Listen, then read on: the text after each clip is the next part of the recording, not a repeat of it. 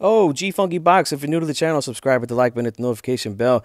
David Morrell versus Yamaguchi. Falcao. Yamaguchi goes out in 1 round with a brutal right hook here from David Morrell. He was down a few seconds before that.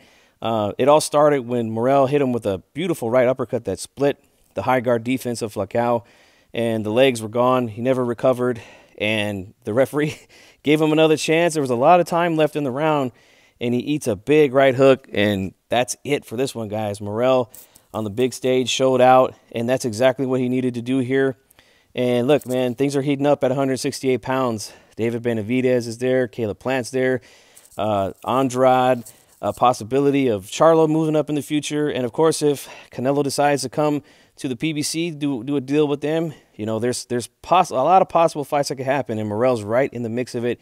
He's ready to face any of these guys, man, at this point, and I'm real excited. So let me know what you guys think down in the comment section. Not much to say here. Again, first round knockout, brutal by David Morrell Jr. This is G Funky Box, and I'm out.